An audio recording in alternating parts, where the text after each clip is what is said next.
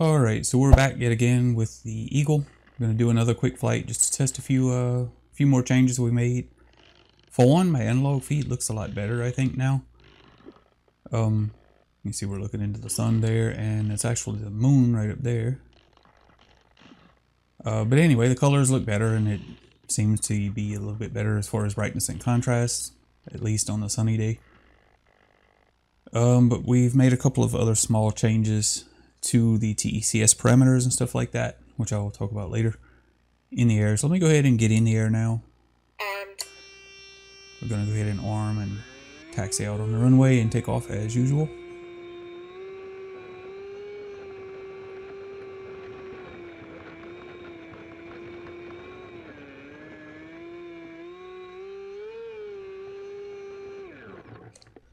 Fly-by-wire A. Go ahead and take off and fly by wire A, like I like to do.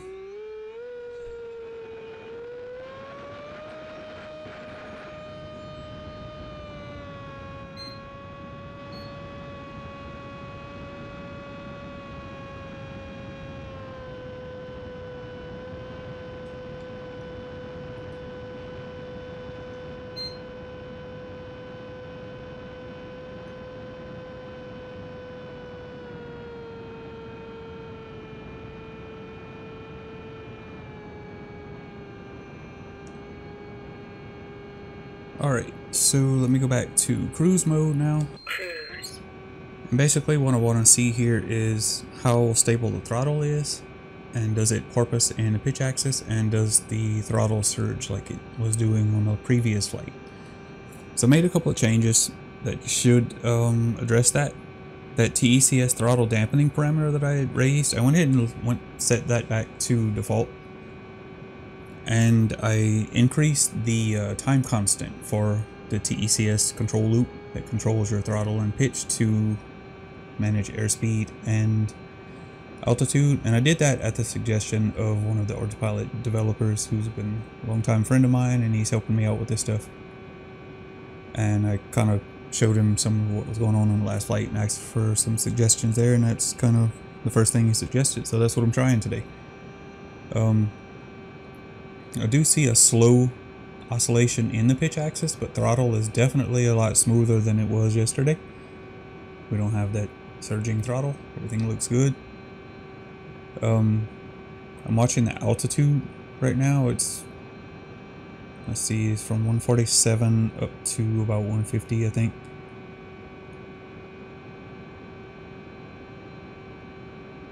.148 to 150. So yeah, it's staying within a couple of feet of what its target is, which actually I'm not even sure what the target altitude is right now, as I just kind of set it to cruise mode at some random altitude. I didn't even really notice where I was at. But everything definitely feels good right now. And one other thing I did, I actually reset the level on the pitch axis.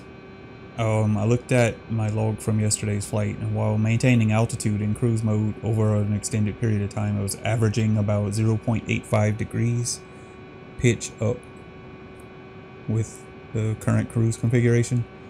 So I went ahead and set that. There's a parameter for it. I forget. I can actually pull that up and look right now.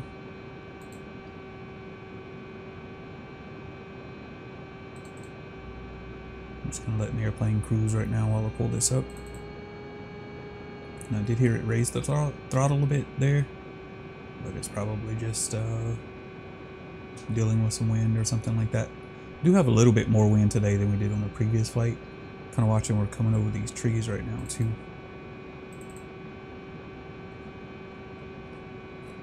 So that parameter that I use to set the pitch level axis is trim pitch CD, which is trim pitch in centidegrees.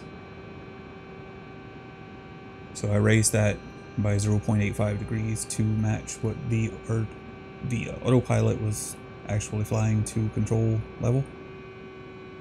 Watch, I have a large bird up there, vulture. It's actually a couple of them up there. They're probably riding some thermal lift. I want to pay attention where we're at out here over these trees. Flying somewhat lower than we typically do over wooded areas. So I'm actually going to gain some altitude. That'll give me a chance to see how well it manages throttle during a climb in a throttle controlled mode as well.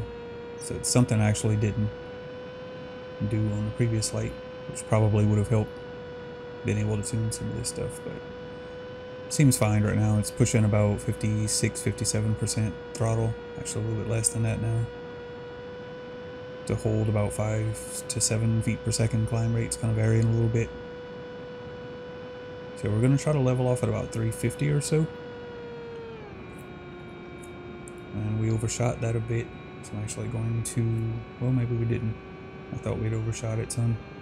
We'll see where it settles at, and then we're going to try to get it to maintain about 350. It's actually a little bit lower than that. Or maybe not. It's kind of dead on 350 actually.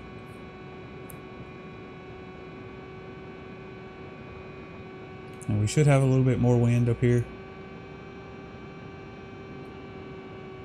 I want it to get a little bit higher up here just so I don't have to worry about the trees and stuff down there while I'm not really paying as much attention to that. And we might also see some of those buzzards, or I call them buzzards. I think they're actually turkey vultures, just kind of a local term used to describe any of the large black birds out here that use thermal lift.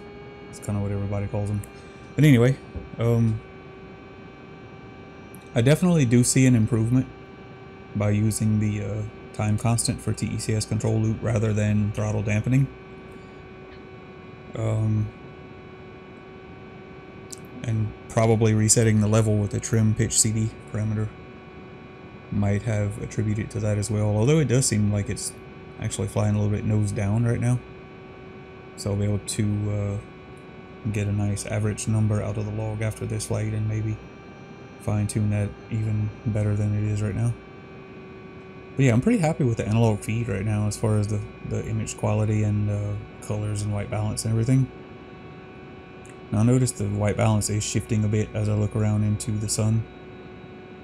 But there's, at least not that I can find with the firmware that's on the analog side of the camera right now, I can't find a way to set it to a manual white balance. Some birds up here. These are not the large birds. There's a little cool flock of smaller birds. But yeah, you can see the airplane's definitely getting bumped around a little bit in the wind up here, which is another reason I wanted to fly a little bit higher, just so we'd have a little more wind. Another change I made, I raised the AHI one line in my OSD, just so that it's a little closer matched to the actual real horizon while I'm flying with the camera pointed somewhat down, like I like to do with this little plane. I like to fly looking lower. And we're probably flying out of the range of one of my antennas right now. That's why we're seeing a little bit of noise in the video. And the diversity controller did just switch. So we are going to venture out this way a little bit. It's been a while since I flew out this direction lately. But we'll just kind of take in a little bit of the scenery out here. Just kind of enjoying the airplane flying around a little bit while we're out flying it. Have some nice sunny light conditions, so we'll be able to see what the HD feed looks like after the flight. I'm going to edit the video. You're probably already watching it now. And you see we're kind of getting that video dropped out like I usually do out in this area, which is one reason I don't fly out here very much. There's some trees and things out in this direction between me and my antennas right now that tend to block my antenna when I fly this direction. See, that's actually our house over there. In the edge of that field you can see it. But we have a couple of little stands of bushy trees out in the back behind my runway that tend to make video a little bit sketchy flying out in that direction. One day I'm going to trim those, kind of maybe even get rid of them. But for now, that's kind of what we have. So we are flying a little bit downwind right now, but obviously we have plenty of battery left. But I do want to kind of fly out over these ponds out in this area. So it's been quite a while since I've been out here. Just want to kind of check that out. We'll make a little loop out in this area. Then we'll head back and land, and we'll be able to land from this direction, which will give us a nice headwind on landing. We do have a little bit of a tailwind right now, about a 5-mile-an-hour wind.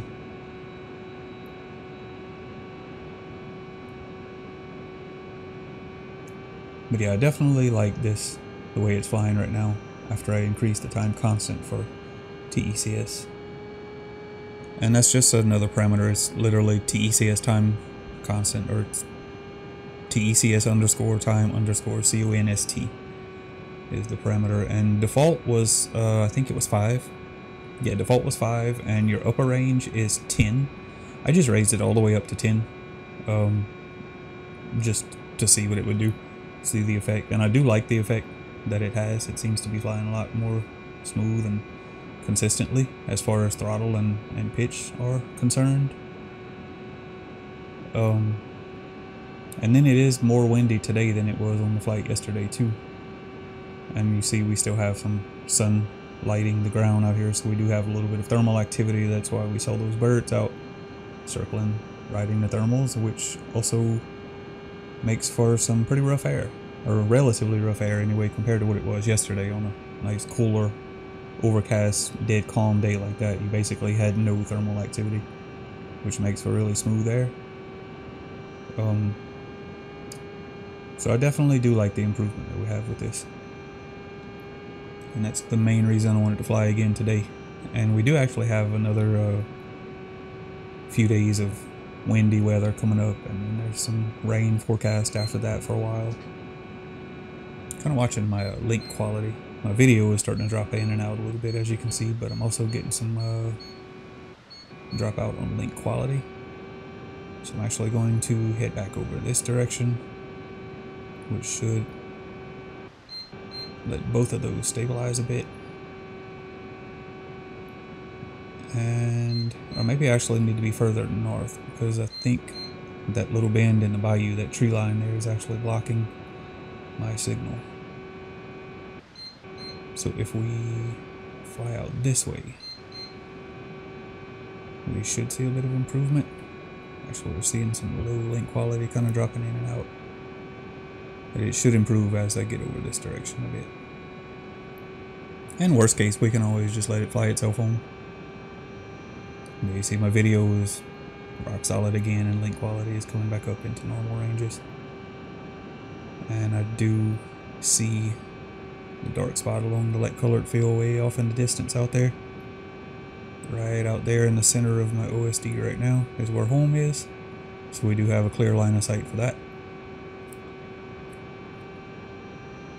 So I guess at this point I can actually trigger return to launch and just let it fly home. Return to launch. Which I'm curious how it's going to do that, because I do have my return home altitude is set to 200 feet. So if I remember right, it should linearly lose altitude so that it reaches 200 feet the moment it gets back to home, or actually my rally point, which is set just out over the field south of home, is where it's going to fly to.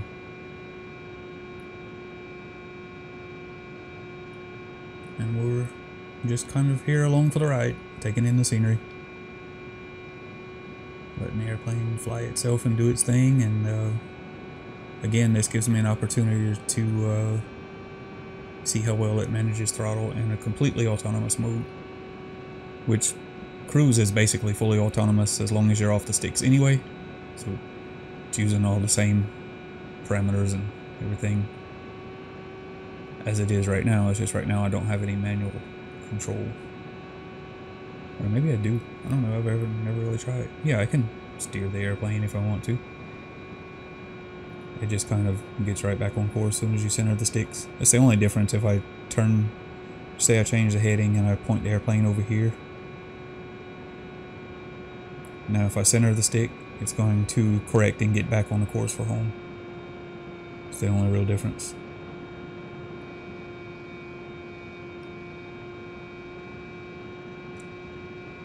So yeah, I think we're getting pretty close to perfect now with the little airplane, and we can move on, either go on and start flying something else for a change of pace, or maybe do some more with this one. As far as maybe fly some missions, set up some interesting missions or whatever, and let it fly them, or play around with auto takeoff and landing. I've still never actually done an auto takeoff from the ground with this one, or obviously an auto landing either. Haven't done that. But I said earlier that I kind of wanted to do that with this little plane later, because it has landing gear and a steerable nose wheel and everything, I'll be able to play around with some of those parameters for letting it take off from the runway and hopefully eventually be able to land back on the runway on its own. Now I don't have any kind of rangefinder for precise altitude control near the ground, so any kind of auto landing would be relying on the barometer, and I'm not sure how well that works. I need to read into that. I know it's obviously going to work better with a rangefinder of some sort for precise altitude control, but maybe we'll be able to find out if it will do it without it or not, how well it can. I don't know. We'll see. But that's all stuff for the future. Speaking of the future, one thing I did do, I finally bit the bullet and I ordered a Walksnail HD kit. I'm sure everyone's seen it by now, but a couple of days ago they announced the standalone receiver with HDMI out, and they're basically giving it away just about. I think it's $190 for the receiver by itself, or you can buy it in a bundle with a transmitter and a camera for like $199 for the little 1S tiny little air unit deal, or you can get the normal unit with the heatsink with the nano or the micro camera. I went ahead and got the micro kit. Those two options are $249 or $239 rather. But I went ahead and pre-ordered it. It's supposed to ship in December. Around December 10th is what Caddx is estimating. So hopefully we'll have that to play with next month. And I'm probably not going to be in a big rush to get it in the air or anything. I want to kind of play around with it on the ground a bit with the OSD stuff, because I do intend to use it with Ardupilot. I'll try to get the full Ardupilot OSD working, and from my understanding I should be able to do that with canvas mode. But I'll play around with that and eventually fly it on something, and it should be pretty fun. And having the standalone receiver with an HDMI output, I'll be able to set that receiver up outside and fly with it like I'm doing right now using my monitors at my desk, and I'll be able to record that in OBS with a little HDMI capture device. Now the only HDMI capture device that I currently have, its max performance is like 720/60 or 1080/30. It won't do 1080/60, but from what I understand, the Walksnail system will do 1080/60 output on the HDMI port. So I'll probably end up getting a better capture device later, but the one I have right now will work good enough to fly and record and try it out. And like that, I'll be able to record the full OSD and everything using the HDMI output. And I don't know, it should be pretty fun though. But basically for that price, I kind of had to try it. I said before that I really liked what I saw with the Walksnail system as far as features and how it was developing and everything. And then the last part of the puzzle I was waiting for was that standalone receiver, and it looks like they did a really good job of that. So I figured it was time to try it out, and like I said, for 240 bucks, even if I don't like the system, it's worth it to fly it on one airplane anyway and try it. And I'm sure there will be people out there that love it, and if I don't, even if I hate it, I'll probably be able to resell it and get my money back, or at least most of my money back. So I kind of had to do it. And if you're interested, I'll probably put a link below the video if you want. It's not an affiliate link or anything. I don't even know if any of the places that I have affiliate accounts for are offering the pre-order right now, but I'll put a link directly to Caddx page and you can look at it there. But like I said, you've probably already seen it. I've seen pretty much everybody's been talking about that the last couple of days, at least all the people that I pay attention to. But anyway, the airplane's been loitering its home waypoint right here, well, its rally point anyway, for a few minutes. Everything looks good. Pretty happy with the throttle performance and how it fixed my throttle surging, oscillation, whatever, fluctuation, whatever the right term is. Everything looks good, feels good, works good. I guess everything's good. So thought I saw another bird off in this direction. Must have been a small one.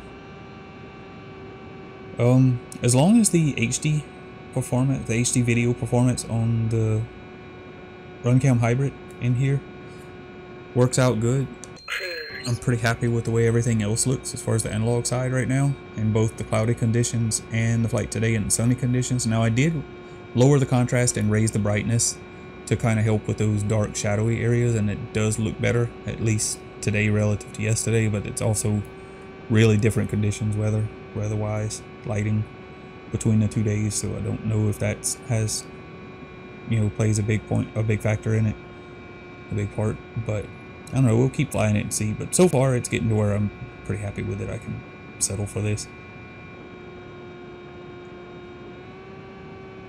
So I'm going to go ahead and switch back to fiber wire and cut the power and start losing some altitude and set up my landing and get ready to end this flight.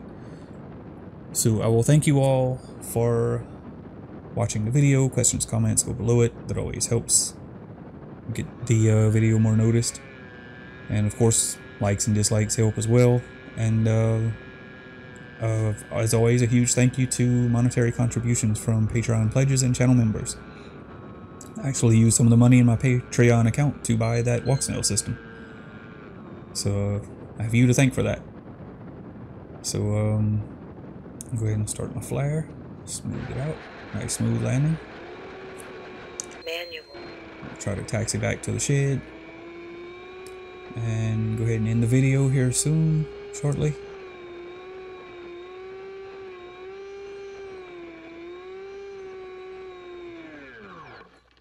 So, as always, thank you for watching the video, and it's going to be the end of this one. Go ahead and disarm. Disarmed. And there's my summary screen, and yeah, pretty happy with it, and hopefully it's been enjoyable. So I will see you all in the next video. Thank you for watching this one.